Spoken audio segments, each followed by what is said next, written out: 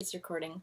Hello everyone! Welcome to my YouTube channel. My name is Tessa Lamping and this is little Nova. I thought it would be cute to show you my new little Lhasa puppy. Her name is Nova because those are the chart patterns that I focus on. Supernovas actually is what Tim Sykes calls them, and so I thought I'd name her after the supernovas. So here's little Nova. Anyways, I just thought that would be a fun introduction. And sorry about my bed being a mess. I need to make it. But anyways, I wanted to go over, and also apologize for not making a YouTube video in a little while. I've been super busy. Anyways, today I've just been continuing focusing on, like I said, the supernova patterns, and Nova reminds me every day of what I'm here to focus on. And so LITB was the stock this morning that I traded. But before I get into my trade, actually no, I'll just talk about this first. So it's been uptrending for a couple days. It's a multi-day runner, as Tim Sykes says all the time. And here's a 10-day chart. See, it's gradually uptrending. So I'm always happy when they continue spiking higher and higher and higher, because there creates more opportunity for that panic to dip by into. But they don't always go to the moon, like they say, no stock goes to the moon, but anyways, it tops out. They always do, and they come back down eventually. Now, there are some freak stocks like BYND that goes all the way up and actually does well, and I think from what I've been studying, True Religion Genes, that kept on going as well, and ended up working out. So, not saying it never happens, but very rarely. Anyways, it topped out. Oh, even KODK went up, back down. Patterns repeat. So that is exactly what I look for in every single trade. Now, I'm not too good at buying the breakouts, as you can see right here. You would want to buy about $2. Oh yeah, maybe even you can do $1.99. You can anticipate it just slightly at $1.95 just in case it fails. It gives you some leeway to get out of. You can buy it when it's confirmed up here around 203. I'm busy during those times with my kiddo who is with grandma right now, but eventually I'll be able to possibly pay attention to breakouts. But like I said, I'm usually missing them. Plus, you need stocks to trade to be able to find those. So if you don't have stocks to trade, then good luck. Anyways, once it goes up for a couple times or a couple days or whatever, I'm waiting for that panic. And like I said, the higher it goes up, the potentially lower it can come down, and I want to buy that dip. And so that is what I waited for. That was in my plan, which I'll go over momentarily. As you can see, I'm looking for these big candlesticks, and that's what I consider my panic. Other traders have different names for them. I just keep it simple and call them morning panics. I think this is also considered the dip and rip, but don't quote me on that. I just call them morning panics because they're big long candlesticks that go down, and then by watching level 2, I look for the reversal, the uptrend, the turnaround, whatever you want to call it, and I'm putting my order in about 10 cents above the bottom, so that way I have some leeway to buy in.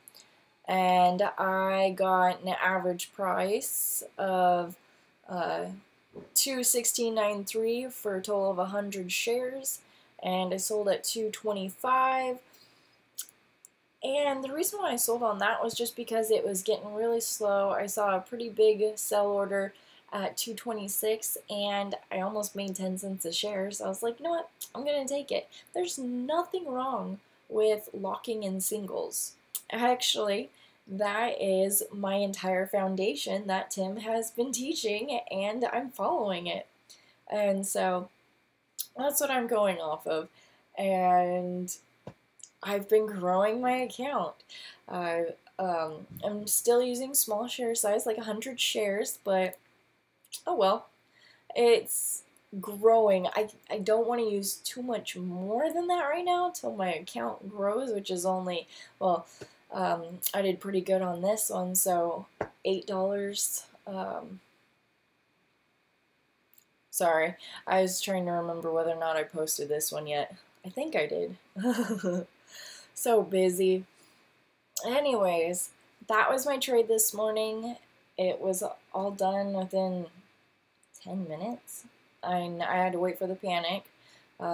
As you can see, I canceled OPK because it spiked without me and I wasn't going to chase it. This spike. What did I put my buy order at?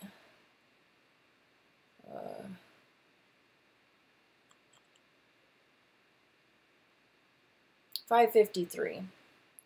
So 553 was right here. Okay, so I wanted it to break out above here, and when I saw a lot of the green candles, it was strength. So I put my buy order at 553. I didn't get executed, and I didn't want to chase. And it only went up about 30 cents, which that's a good single too. It would have equaled out about the same. There's no way I would have held through this. So let's see, 553. I might have made 10 cents a share, which on these higher price stocks doesn't go as far. So I'm not complaining at all. And I'm still waiting for this stinker to have another morning panic. I want morning panics to dip buy into. That's all I focus on right now. And I still watch other stocks to check out the breakout. And this isn't even a real breakout. A breakout would be above here in the 630s area. But it broke above here, and it has resistance around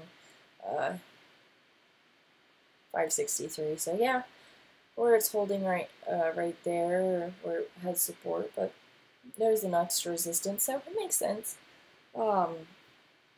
Anyways, these are blue light canceling glasses, by the way. I've been getting a lot of headaches from staring at the screen so much, so these actually really help. So go on to Amazon and look up blue light canceling glasses.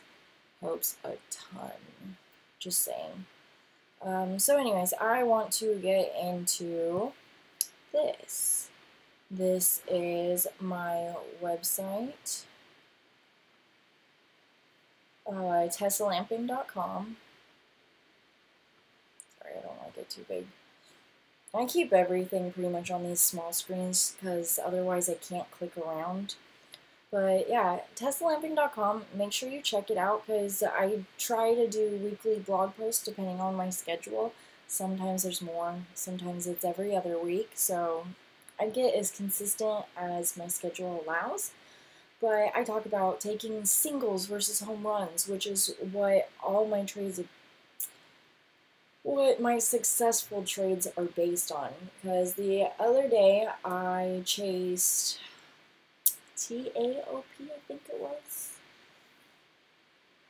I'll get into that in a minute. I have it all recorded on Profitly, so I can look back and review my trades. You can look on my trades and review my trades. But I chased one stock because all of these traders, they're taking, like, they're making $1,000, couple thousand, several hundred, getting 100%, 200%, 400%. And congratulations to them. That is wonderful. But I had FOMO, which is fear of missing out. And so I really wanted to do that. So I'm like, you know what? I'll just buy.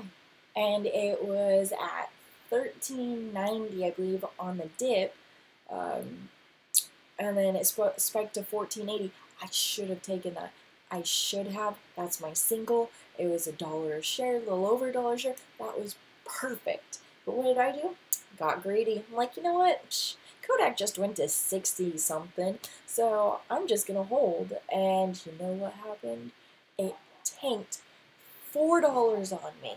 So here I'm looking at the previous resistance. I'm like at the 1 year or 5 year chart or something like that. I buy nearly at the top, could have sold for a safe single, could have profited, and then the second that I realize that where it's kind of leveling out at is, sorry, neighbor's dogs, um, is resistance, and that's where it was coming back down and kind of topping at. Um, I went to click sell, so I'd be up a little bit over profit, and it just cracked. Panicked, $4. And it's like, oh no, I'm so stupid. Why did I do this? I bought the top, and it panicked on me. Like, this is what I had issues with at the very beginning, and that's what I get for chasing. This is why I don't chase. This is why I wait for those morning panics to take these singles, and at least taking singles did help me on the recovery a little bit. I only lost 17%, which is huge. I mean, that's a single, and it's going to take me 2-3 trades to make that back because I take such small singles. And, well, it panicked a little bit. It bounced. I sold at $11.50, I think, and then it panicked down to $9, or was it $8 or $9? Ridiculous. And then it spiked back up. I bought at 12, which I was way late to and should not have done to begin with. But I got into that mindset of making back my money. Also, it was such a beautiful panic that I've been trained that it should bounce. And so I bought in late, mind you, and I sold at $12.60, which is a single, which I should have taken because my first single was way better than that. But is being so greedy the first time, I wasn't going to make that same mistake twice, so I locked in a single, made back half my profits. That's why I wrote this blog post about taking singles versus home runs. And I highly recommend you go to testalamping.com. I'll leave a link below to testalamping.com, to Profitly. Also, you can type in your questions with Tim Sykes' name into Google, and almost all your questions are going to be answered because he has written over 8,000 blog posts, which I studied them all. I read them all. And I recommend you do the same. Any question you have, he has answered. At least all of my questions, but I don't know what questions to necessarily ask. And he answers them before I even have the question. Or when I have the question, I'm reading one that answers it.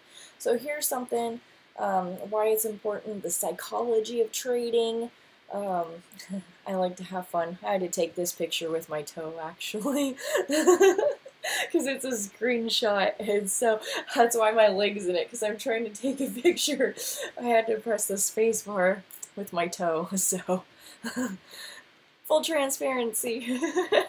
That's why it looks like that. Just fun fact. But cutting losses quickly, singles. Are you a home run taker? Are you a gambler like that, or do you like to lock in safe profits? Make sure you get your education, and so it's all about mindset. And so make sure you check out my blog post. Also, you can check out my record.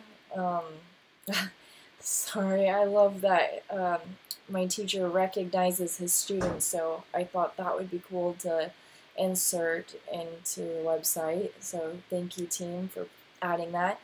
But okay, so I did add it this morning. But as you can see, I take my losses really quick. There's that huge loss that I was talking about.